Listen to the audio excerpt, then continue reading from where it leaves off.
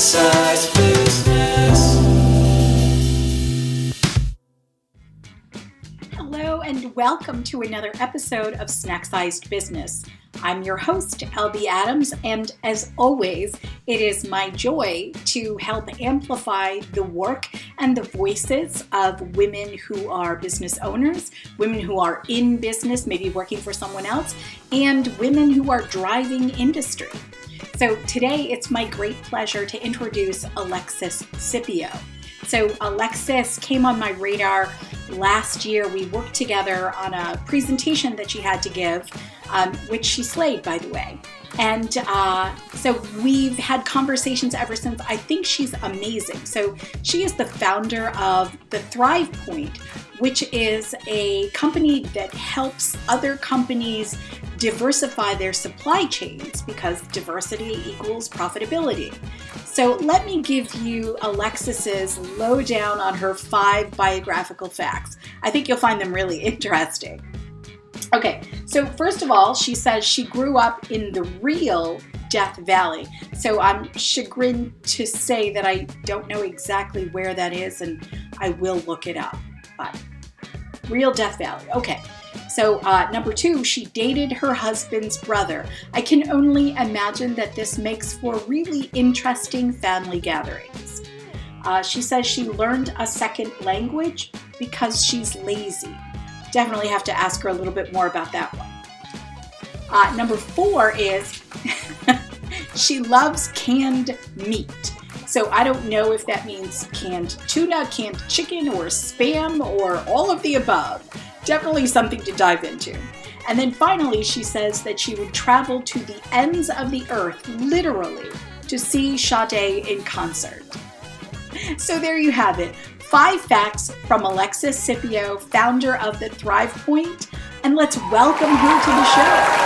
Hello and welcome to Snack-sized Business, Alexis Scipio. I'm so happy to have you on the show. Thank you for joining me. LB, thank you for having me. This is so dope. I'm so excited. I know. I'm doing like a little happy dance over here. Yeah, exactly. Girl, let's get it out.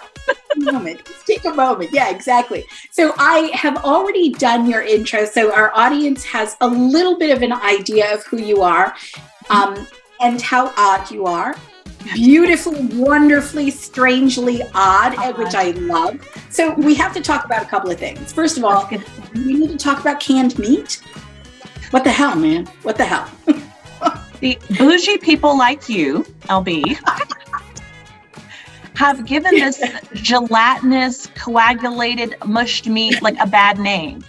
And to be completely honest, like the element of heat, what it does to canned meat is amazing, right? When you take that Spam or corned beef hash and you add it to heat. Okay. Yeah, like now there's a spectrum there. We're not just talking about Vienna sausages. There's a whole like spectrum to this canned meat thing. You just listed things I didn't even think of. So I was thinking like canned tuna or canned chicken. And I did Spam did occur to me, but Vienna sausages, corned beef hash, like what?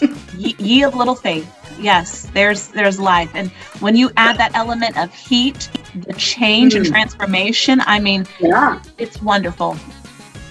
Well, all right. So there you go. She's evangelizing the canned meat. Okay, there you go. Maybe you've made some conversions out there. I don't know. All right. So my second question is, and I have to look this up. I admittedly don't know. Where is Death Valley? Death Valley, for actually many South Carolinians, especially Clemson alumni, they call their football field. It's a sacred ground they call Death Valley. But the real Death Valley is in California, and that's where I'm from. I was raised in the Mojave Desert. I was in the Air Force as an Air Force child. So there's a base out there in this real obscure area. If you have ever seen those like mobster movies where they drive you out to the desert to never be seen again. Yeah. Tumbleweeds. That's Death Valley. And that's where I'm from. Oh, I had no idea. Okay. I've flown over it, I'm sure. I'm sure you have. So that's interesting. I didn't know that. Thank you for educating me geographically. I appreciate that. Anytime. All right. So let me jump into our first question. Okay. What conversation do you wish that you'd had, but you did not? I hope that you'll allow me to take a slightly different spin on this. I want you to take whatever damn spin you want. Okay, well, we're going to twirl, honey.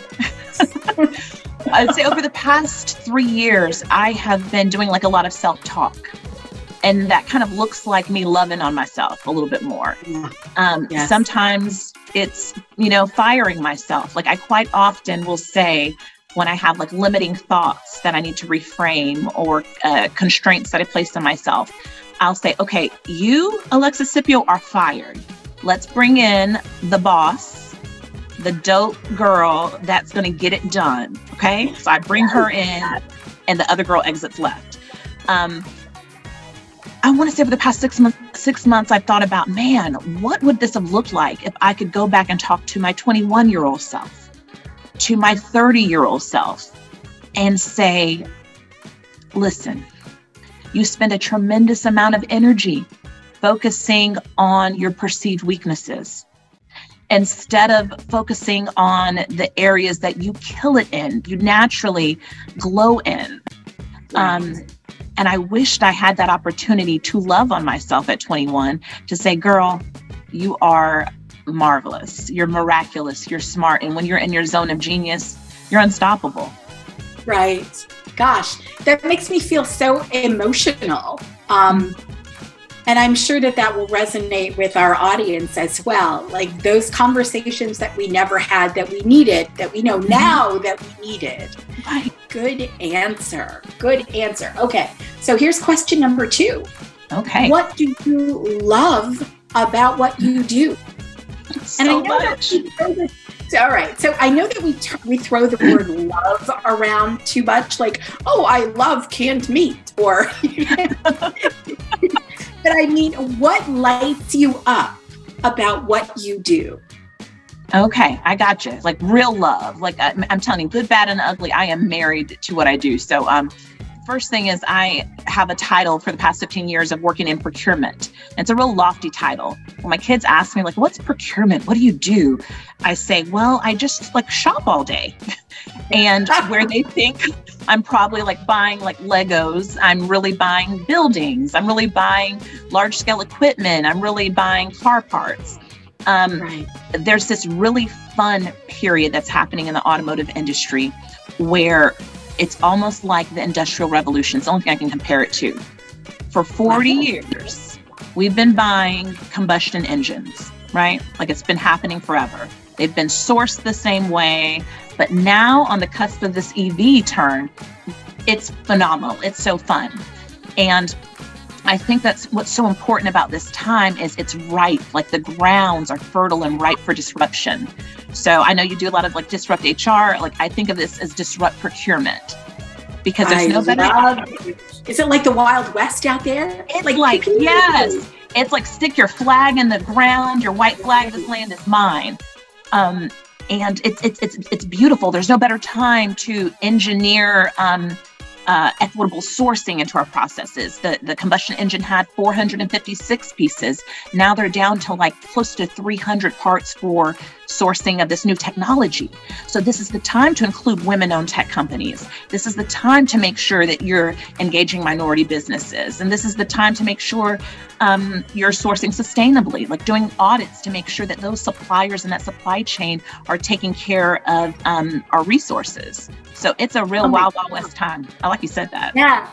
Oh, you're singing to my heart there. That sounds amazing. The opportunity, the unknown, and oh my gosh, it's just so live, right? Yes. It's dynamic. It changes every day. Yeah. Oh, I love that. And I love that for you. That's amazing. All right. So let me go back. For a second. We need to talk about you dating your husband's brother. So salacious, huh? So first of all, I want to know, like, how is Christmas? Yes. Like when the whole family's there and you're like, hey. Hey, it's not awkward at all. Honestly, in 2004, if we clear the cobwebs, like you couldn't swipe right and swipe left, right? You you had to go on a blind date to learn about someone, right? So I was at USC, University of South Carolina, and I went on a blind date. And really early on, like the energy wasn't there. It was like pretty clear it was going to be platonic, platonic vibes. So we ended that date and kind of like just like stayed friends. And then 2 years later, I met this guy, just happenstance that like we really kicked it off.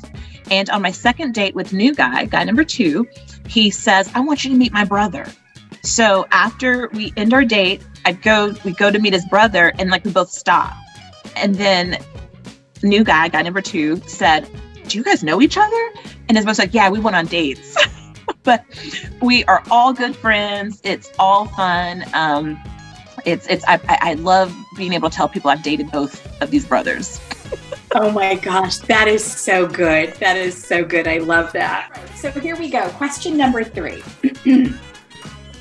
What communication advice do you live by?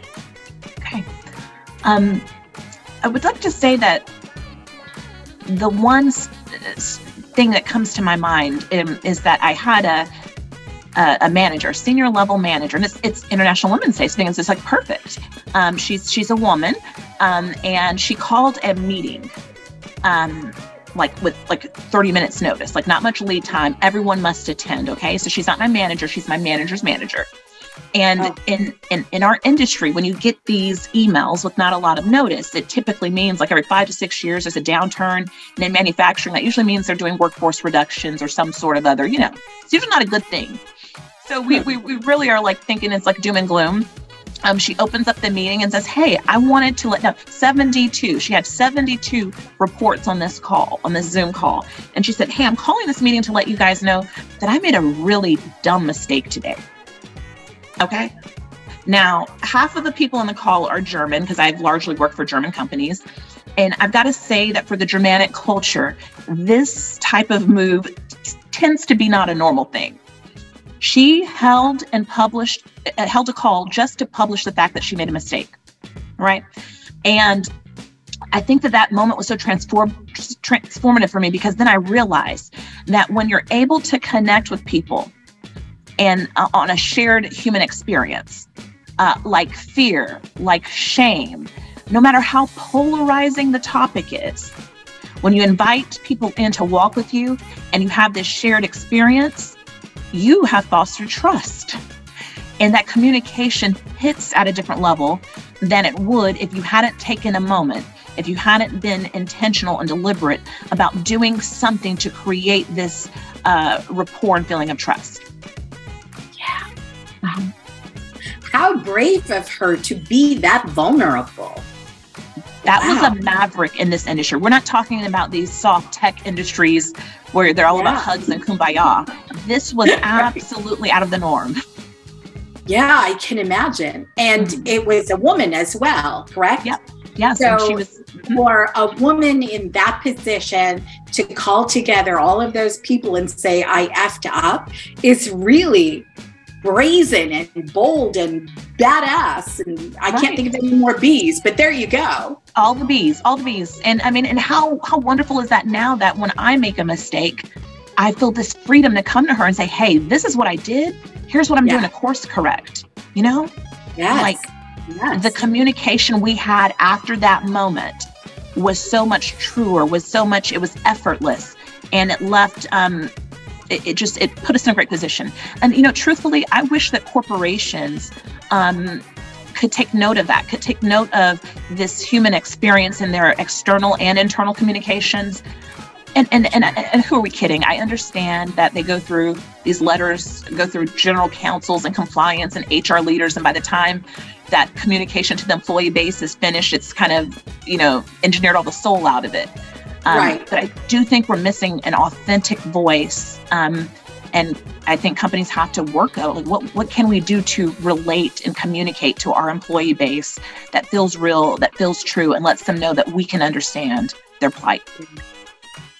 Yeah, that's an excellent point. So how would you sum up that experience in one sort of advisory sentence? Distill. Distill. I remember that, LB. I would say share your human experience. Invite people on that shared path with you. Like, hey, I know what fear looks like. I know what promise looks like. Just lead with something that lets them know, like, we are human. We share this, no matter how polarizing the topic, we share, the elements of the human experience. So you had referenced today is International Women's Day, within Women's History Month. And the theme for International Women's Day for the month is storytelling. And so this month is really, the idea is to honor all of the storytellers and in whatever ways people tell stories. And I love that because it's the stories that connect us. As you just said, you remember this. And the fact that particular person told the story to all of these people about how she screwed up and how she's going to make it right. But that was binding, and it was really eye-opening. Yes. I love that. That's terrific. All right, my friends. So I have one final-ish question. So you learned a second language because you're lazy. Can you explain that? Because that seems oxymoronic. Yes, I can. Sorry. I am. I'm like innately lazy. And I had a neighbor when I was a kid that was a German teacher. And I thought for sure, if I take her class, I know her outside of school, like she's going to go easy on me. But she didn't. She did not. And I'm glad that she didn't. That's very funny. Yeah. So you took the class because you thought she'd be easy, and she probably ended up being more difficult on you or harder on you because she knew you outside of class. Right. She was, goodness gracious, she was quite something, Frau Martensen. And I'm glad she didn't because it actually opened up a lot of opportunities for me. I've mostly worked with German companies, so yeah. So are you prolific? I mean, what is your level? Can you? Prolific. Wow. I wish. There's a huge technical component to fluency. So I definitely have had years where I haven't had to use the language as much, and that's shown, but I'm conversationally fluent. I know some technical terms that typically are car parts, like the crankshaft is called the Kurbelwelle. But yeah, it's fun. I can use more practice, but German is like a lot of languages where there's a lot of dialect. So often you speak the language, and I speak like High German, which is what you're taught in schools. Interesting. All right. Well, my friend, those are all of the questions. I feel like we could sit here and chitter chatter all day, but those are typically all of the questions that I have for you. Thank you so much for your time and your really great humor and your expertise. I love it. I love it all. Oh, thank you, LB. Thank you for having me. A little shimmy shake on the way out. There we go. Let's dance it out. Dance it out. Okay. Love you. Bye, LB.